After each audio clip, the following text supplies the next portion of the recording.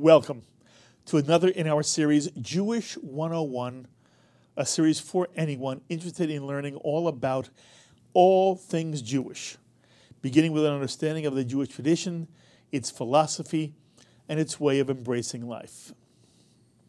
I'm Mark Golub. Thank you for joining me, and a special thank you to all of you who've sent me such wonderful emails and letters with kind things to say about our series, Jewish 101, and with some excellent questions, which I'll be addressing on an upcoming edition of this program.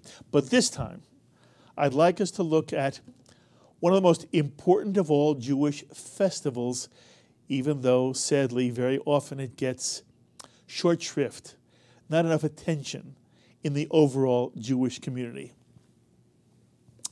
And I'm talking about the festival of Sukkot, what's often called the Feast of Booths, since a sukkah is a sort of hut or booth constructed for this holiday. And Sukkot is also known within the Christian community as the Feast of Tabernacles, since the tabernacle often refers to a holy place in which to dwell. But in the Jewish community, the holiday or festival is known either by its Hebrew name, Sukkot, which is also known as Sukkot in the Ashkenazi community, or in English as the Feast of Booths. Just 5 days after Yom Kippur, the Day of Atonement, the most serious day on the Jewish calendar, the Jewish people emerge from the 10 days of awe, of repentance and atonement, when the Jewish people spend time and energy reflecting on the failures of the prior year and prepare to begin a new year, recommitted to becoming sweeter, more caring individuals, and more committed and involved Jews. The Jewish people then erupt in a festival of pure joy, the ultimate Chag, which is the Hebrew word for holiday, the festival of Sukkot, which is actually called the Chag, the festival. What a contrast to the high holidays, which is why it's simply sad for any Jew to miss out on the joy of the festival of Sukkot. By the way, the term festival is a better term to use than holiday when it comes to Sukkot because of the importance given to it in the Torah. Also, Jewish festivals are usually 7 days in duration, with an 8th day being added in the diaspora outside of Israel. So Sukkot is a 7-day festival celebrated for 8 days, for example, here in the United States. According to the Torah, the 5 books of Moses, in the book of Leviticus, the children of Israel are given a number of annual festivals of special importance. Of course, the most important Jewish holiday is the Shabbat, the Sabbath, which begins every Friday night at sundown and extends until Saturday night at sundown. And the Sabbath, the Shabbat, is without question the most important of all Jewish holidays. But then, in addition to the weekly Shabbat, the Torah lists a series of annual festivals, all of which, and this is very important to understand, all of which commemorate an event in the early history of the Jewish people.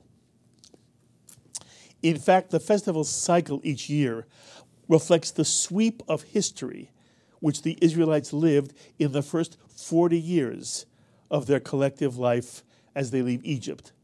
And the Jewish tradition specifies 3 major festivals that mark the 3 most important stages in the emerging life of the Jewish people, some 3,000 years ago or so. And I'm sure many of you know the 3 major stages and events that the Torah and the Jewish tradition ask Jews to relive each year. And I hope you heard that word, relive. That's the Jewish insight, the Jewish perspective on the critical moments in the Jewish people's collective past. Jews do not commemorate their major events of the past. It's not about simply remembering the events of the past. Jews relive the past. Jews relive the journey of the Jewish people and relive the moments that shaped and defined Jewish identity and Jewish values and the Jewish vision. When Jews celebrate any Jewish holiday, They are to feel the experience of the historical event, which is the focus and the reason for the holiday's observance. We're to feel we are there. We were part of it. In a marvelous way, Jewish celebrations of all festivals reaffirm the purpose and goals that drive the Jewish journey through life down to this very day, and as far as the Jew can imagine, into the Jewish future. And that's why so much emphasis and attention is placed on the adult celebration of Jewish festivals. And I make this point because so many Jewish adults have been brought up thinking that Jewish holidays are for children. That Sukkot, or the non-Torah holidays of Chanukah and Purim, are meant for children. And often Jewish adults don't understand how meaningful and important Jewish holidays are as ways for them to relive and reaffirm the Jewish quest, the Jewish obsession, which, as we've explained many times, is to improve every single thing in this beautiful but still to be completed world, and to begin the improvement with our own selves, that each of us might become lovelier and sweeter human beings in all our dealings with our fellow human beings. And this is as true for the Festival of Booths, Sukkot, as it is for any of the Jewish festivals. Jewish adults miss out. They cheat themselves when they don't celebrate Sukkot. So let me ask you this. If we look at Jewish holidays as a whole, which is the first festival of the Jewish year? The first Jewish festival. Which Jewish holiday begins the Jewish year? And if you answered Rosh Hashanah, your answer would reflect what most Jews do say, since we all know that Rosh Hashanah is the start of the new year. But let me remind you of something. The Jewish calendar follows the life of the Jewish people, not of the world. It follows the life of the Jewish people. And the first month of the Jewish calendar, therefore, is the month in which the Jewish people are born. The world has its birthday. It's Rosh Hashanah. But the Jewish people have their birthday. And they celebrate their birth on the holiday of Passover, Pesach.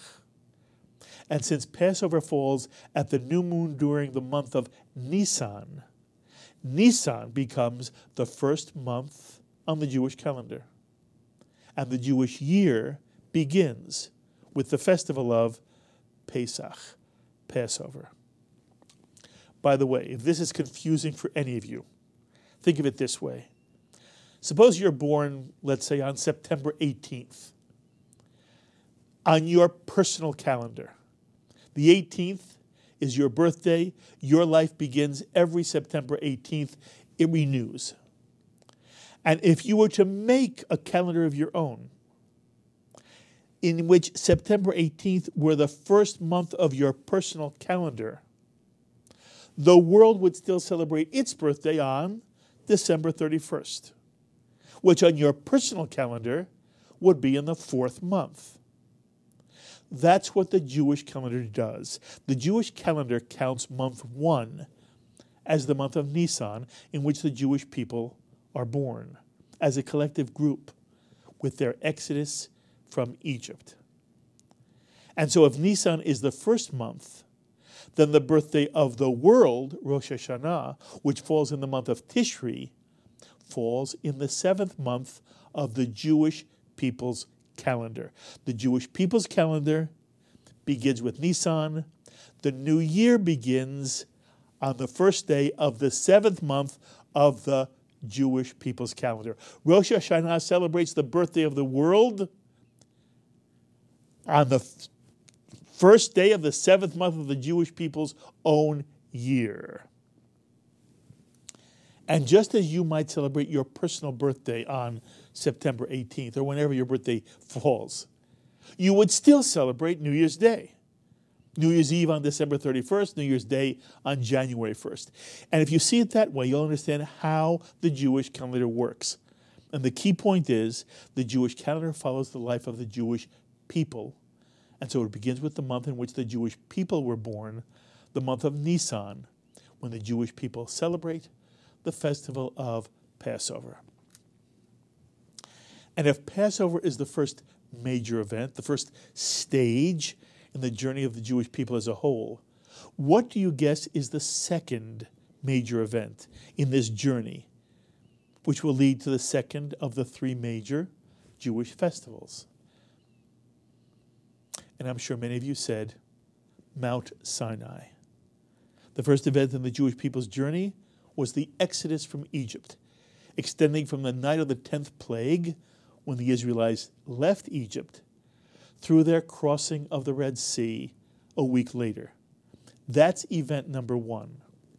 And 6 weeks after that, 7 weeks after leaving Egypt, the children of Israel arrive at a modest mountain known as Mount Sinai, where the Jewish tradition tells us the Jewish people came in contact with God, and in some mysterious and wondrous way received the Torah, which is forever at the very heart of the Jewish people's collective identity and purpose.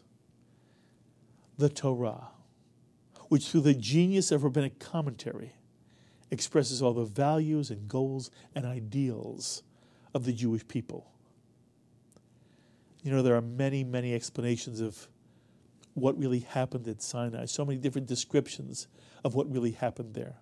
Some are extremely literal, some extraordinarily poetic. And on Jewish 101, we've spent a great deal of time showing the multiplicity of views of what Sinai means to the Jewish people. But no matter how a Jew interprets Sinai, no matter what a Jew believes did or did not happen literally at Sinai, every Jew understands that the Jewish people became wedded to Torah as a community, as a family, and that wedded relationship or covenant has extended throughout time. And so the second of the Jewish festivals in the Torah is the festival of Shavuot or Shavuos, often called in English the Feast of Weeks, since the word Shavuot means weeks, the plural of week, referring to the 7 weeks that it took the children of Israel to reach Mount Sinai after leaving Egyptian bondage. The children of Israel escaped slavery on Passover, and we live that event on the festival of Pesach, Passover. And then 7 weeks later, the Jewish people will live their commitment to a new way of life, a new way of viewing the world, a new way of viewing man's responsibility to one's fellow man, male and female. And this reliving occurs on the festival of Shavuot, the Feast of Weeks. And so, what's the third stage of the journey which transformed the children of Israel into the Jewish people, and which becomes the paradigm for the Jewish sense of history? History. What is the third event which the Jew is asked to relive each year by the Torah? And the third event is the journey the Jewish people began once they left Egypt. Leaving Egypt begins the third stage, the third event. For after Sinai, the Jewish people head off to the land of Canaan, the land of their ancestors, Abraham, Isaac, and Jacob. And if you know the narrative of the Torah in the fourth book of the Torah, the book of Bamidbar, the book of Numbers, you know how ultimately the children of Israel wound up wandering in the wilderness for an entire generation. Often it's said 40 years. It's literally 37 years from Sinai to Canaan. But it was on their way to the promised land. So that the third event, the third stage of Jewish history, which is to be relived by every one of us every year, is this wandering in the wilderness. And all the while we lived in temporary dwelling places. And that brings us to the third of the three major Torah festivals, the festival of Sukkot, or Sukkot, the Feast of Booths, by which the Jewish people relive the Jewish people's wandering in the wilderness for, again, symbolically, for 40 years, for a generation. The length of time it took the Israelites to go from Egypt, at the Exodus in Egypt, until the children of Israel were prepared at the end of the Torah to cross the Jordan River and return to their homeland. And these three festivals, Pesach, Passover, Shavuot, Feast of Weeks, and Sukkot, Feast of Booths, are all described in the book of Leviticus. And in the Jewish tradition, these three festivals become the three holidays on which in ancient times Jews made a special pilgrimage to the temple in Jerusalem in order to offer special holiday sacrifices. In Hebrew, these three holidays of Passover, Shavuot, and Sukkot are called the Shalosh Regalim, which literally means the 3 feet, but idiomatically refers to the 3 festivals on which the Jewish people would make a pilgrimage by foot to the temple in Jerusalem. And even today, although the temple remains in ruin, many Jews make a special point of traveling to Jerusalem to stand at the western wall, which was part of the retaining wall that held up the Temple Mount upon which the temple stood until its destruction by the Romans in the year 70 CE. And these Jews come to Jerusalem to fulfill the Torah command to make a pilgrimage 3 times a year on the Shalosh Regalim to Jerusalem. So how do Jews celebrate the festival of Sukkot? What do Jews do on Sukkot to relive this wandering in the wilderness? And what's it mean to celebrate or commemorate the wandering in the wilderness? Well, first and foremost, the central mitzvah meaning commandment, the most important commandment which is to be observed on Sukkot is to dwell in the sukkah for the entire holiday.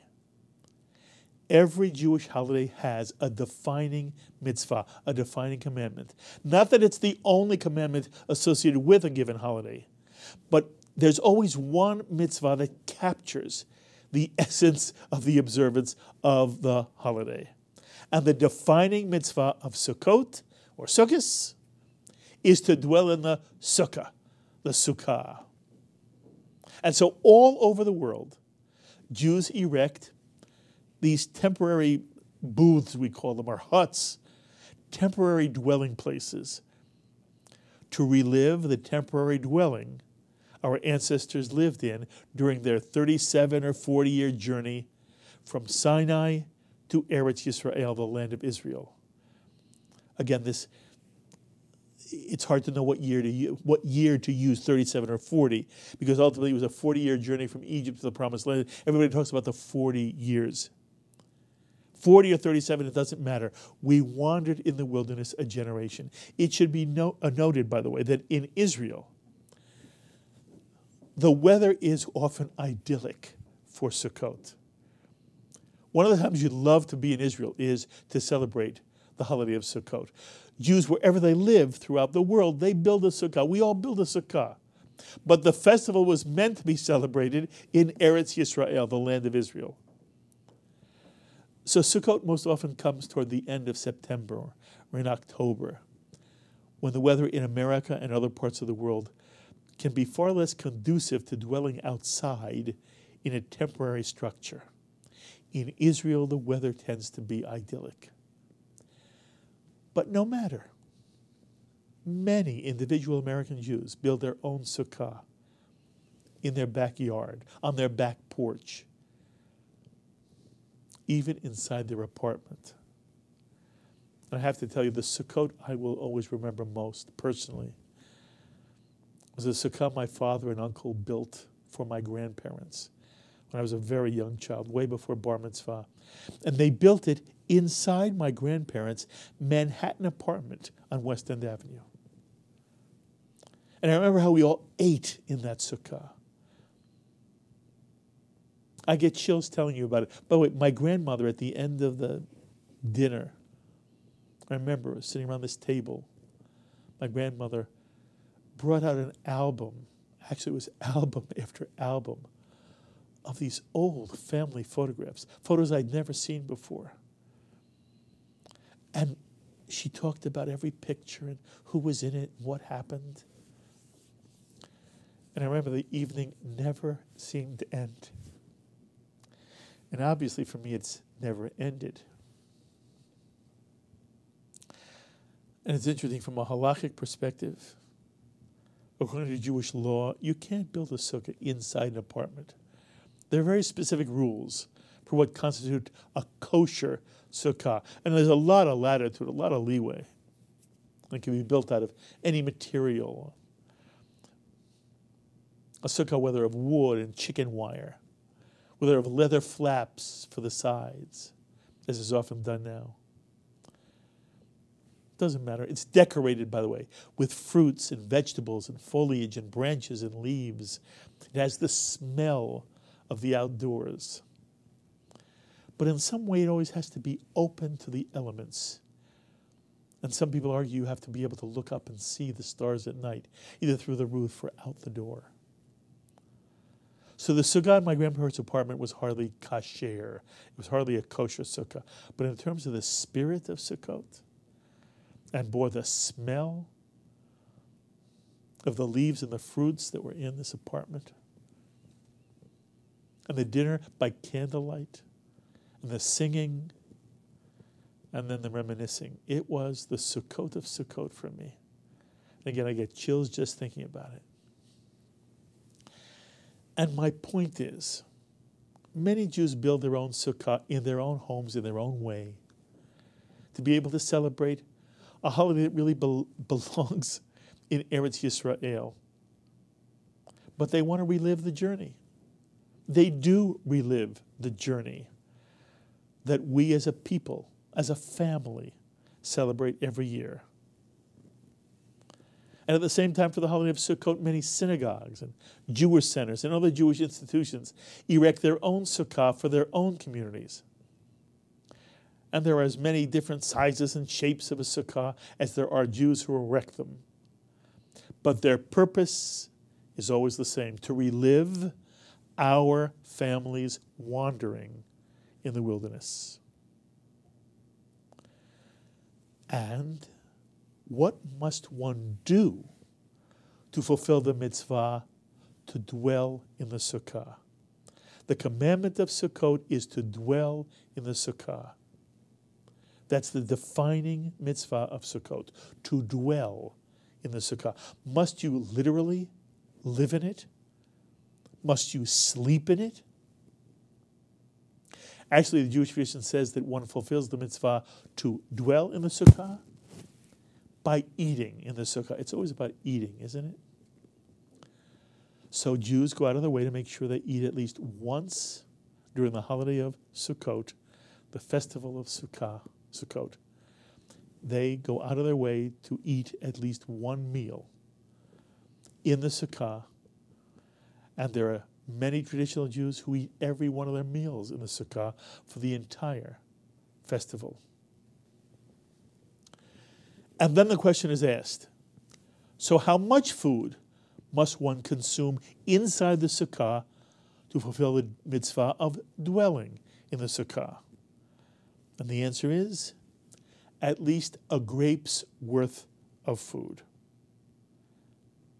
So every one of you who wishes to observe and celebrate the festival of Sukkot, be sure to eat at least a grape's worth of food inside a sukkah. And it also reminds me of another wonderful childhood memory of mine, Sukkot. My grandparents, the same grandparents, lived around the corner from a small Orthodox shul on West 79th Street. And my grandfather would often take me with him. And on one Sukkot, he took me. And I remember sitting next to him for what seemed to be a long time. And when the service was over, the Rabbi, who had this flowing white beard, seemed happier than usual. And there was a door at the back of the bima, the stage upon which the rabbi and cantor and the ark sits and the table on which the Torah is read. At the back of the bima, there was a door. I'd always fantasized as a child about what lay behind that door. What was it? Why was it that door was never opened? And I never saw it ever used. But on the night of Sukkot, lo and behold, the rabbi moved to that door, the door I'd never seen used. And he opened it. And turning to the congregation, he beckoned all of us to follow him through the door. And remember how awesome it was for me to walk with my grandfather up onto the bima and through that door. And suddenly I found myself on the fire escape attached to the back of the building. That is what was behind that door. And on the fire escape, the synagogue had constructed a sukkah.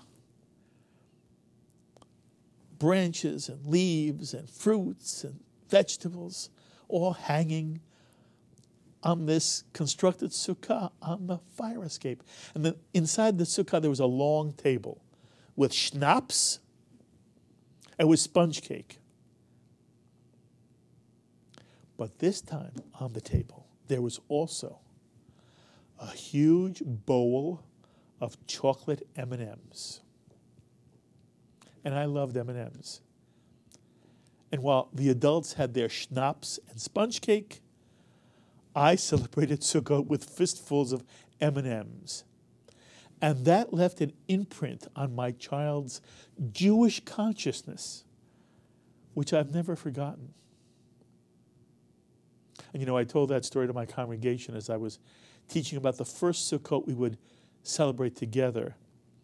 And without telling me, they went out and had bowls of M&Ms prepared for our first congregational Sukkah celebration. And to their credit, they've had M&Ms as part of our celebration Sukkot for the past 40 some odd years. And so the most important mitzvah of Sukkot is to dwell in the Sukkah. There's a blessing we recite, which refers to the commandment of leishev basukkah, to dwell in the Sukkah. But dwelling in the Sukkah is not the only distinctive mitzvah of Sukkot. There's another, especially beautiful and important mitzvah, what's known as the waving of the lulav. In Hebrew, the taking of the lulav. In some ways, Sukkot has been likened to the American holiday of Thanksgiving.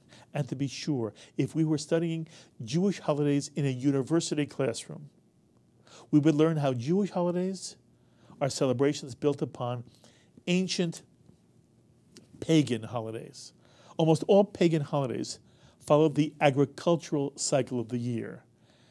It's why so many religions have their own holidays now so close together. They're all imprinted upon ancient pagan holidays that followed the major cycles of the agricultural year and the seasons and the flowing of the moon, the sun. And often holidays are celebrations that mark a harvest or some other agricultural event. Passover is a spring holiday with a theme of birth, as nature comes alive. So we celebrate the birth of the Jewish people. Shavuot occurs at the time of the barley harvest. And Sukkot occurs at harvest time as well, especially in the land of Israel.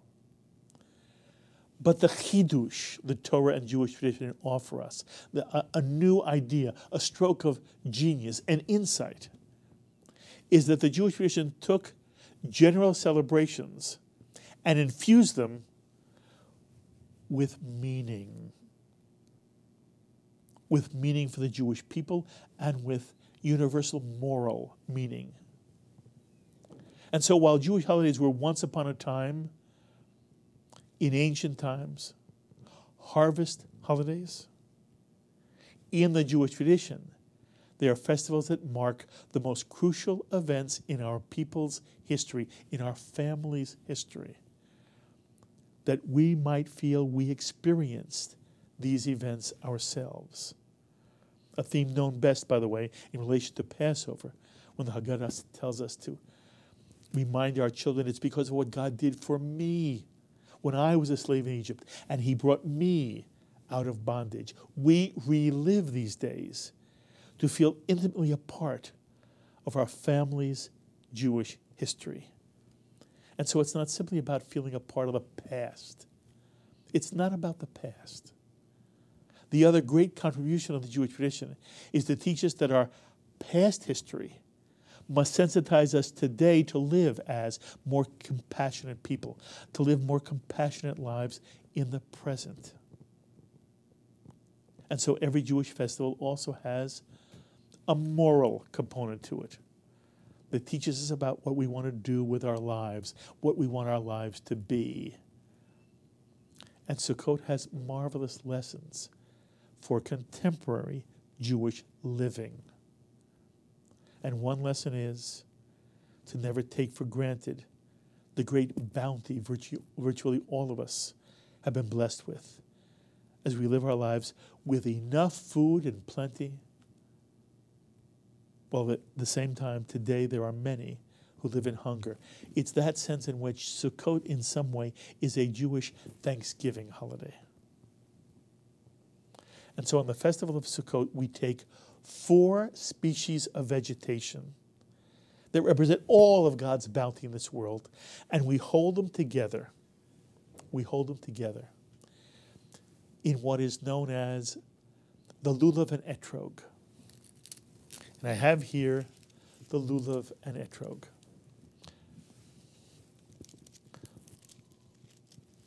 The lulav has 3 of the species. The etrog is the 4th. Normally the lulav is held in the person's hand of strength. So if you're right-handed, you hold the lulav in your right hand. If you're left-handed, you hold it in your left hand. And the lulav is this date palm stalk surrounded by myrtle on one side and willow on the other side. And then there's the etrog, which is a member of the lemon family, a citron. And ultimately on the holiday of Sukkot, they're held together, and we gently shake the lulav and the etrog in all 6 directions of the compass, expressing our hope that throughout the world, wherever people may dwell, they will also enjoy God's bounty and always have enough to eat, that no human being shall ever know hunger. We are grateful for the gifts expressed by, symbolized by, the lulav and the etrog. And the waving or the taking of the lulav and etrog is the other wonderful symbol of Sukkot. By the way, there are many midrash on the lulav and etrog, especially that each one of the 4 species represents another part of the human being, of the human body. The palm stalk being the backbone, the willow and the myrtle representing the mouth and the eye, and the etrog representing the heart. And so the entire human being is expressing a commitment to see to it that no other human being is without in any way at all during the coming year. That's the moral power of the commandment to wave the lulav and etrog. And the moral lesson of the sukkah itself is beautiful in so many ways, has so many meanings. On the one hand, we're reminded that life has a transient cast to it. We're always moving. One can never become so fixed in his or her personal life, so sure of him or herself, that we're unable to change. And we're reminded that no matter how comfortable we may become in any given place, we always must be willing to move on, to evolve. especially if we find ourselves having to compromise our values and our ideals, if we want to stay fixed in a place. The Jew has never been fixed. Even in Eretz Yisrael, the Jew builds a sukkah as a way of expressing a mentality. And then there's the sense of journey. In the Torah, the Israelites wander in the wilderness of the physical Sinai desert. But spiritually, Sukkot reminds us all that we are on a dramatic journey through time. Our wilderness is not a physical desert, but we live in a world in which there still is hunger and poverty and disease and war. And the worst of all human evils, loneliness. That's the desert of time, spiritual time that we live in. And we are all on an eternal journey through this time, across the generations, which bind us to our grandparents and parents and all those who came before us, whom we remember in love or imagine as our people's ancestors. And we're all linked to our children's generation and our grandchildren's generation. And we live today knowing that our actions will have impact on them, those whom we love more than life itself. We know that the decisions we make today are not only for us today. The decisions we make must always take into account the consequences for the generations yet to come, generations we are bound to by a sacred bond into the future. And our actions and our deeds today model for our children, our grandchildren, and our great-grandchildren what we want for them. Those who will be sharing our journey for generations yet to come. That's the larger message of Sukkot. And it's why this holiday has always been linked in the Jewish tradition to the idea of the Messiah or the Messianic age. Somehow, the celebration of Sukkot heralds the best that lives within the human heart and the human soul, and is the promise of a yet sweeter, gentler, more peaceful, more harmonious human existence for all. And in the Torah, while the Festival of Sukkot is actually a 7-day holiday, an 8th day in the diaspora, even in the Torah, there's an additional day added, an 8th day called Shmini Atzeret, which means 8th day of assembly.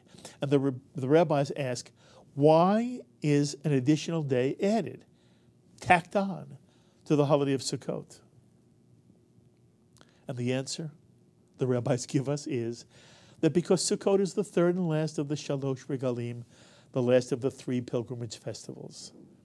It is the last time the Jewish family, the Jewish people, will be coming to Jerusalem for the entire year. And it's as if God says to the Jewish people, oh, stay one more day before you leave for the year, until the next Passover.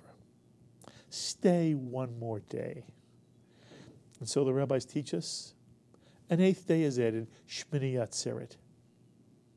And at the end of Shmini Atzeret, an additional 9th day has been added by the Jewish tradition, as the rabbis created the holiday of Simchat Torah. It's not in the Torah itself, a rabbinic creation, Simchat Torah, the joy or happiness of the Torah, which is marked by one of the most exuberant of all Jewish celebrations. On Simchat Torah, Simchas Torah, the Jewish community completes the annual reading of the entire Torah and immediately rolls the Torah from the final book of Deuteronomy all the way back to the first chapter of the first book, the book of Genesis, to begin reading the Torah all over again in a new year.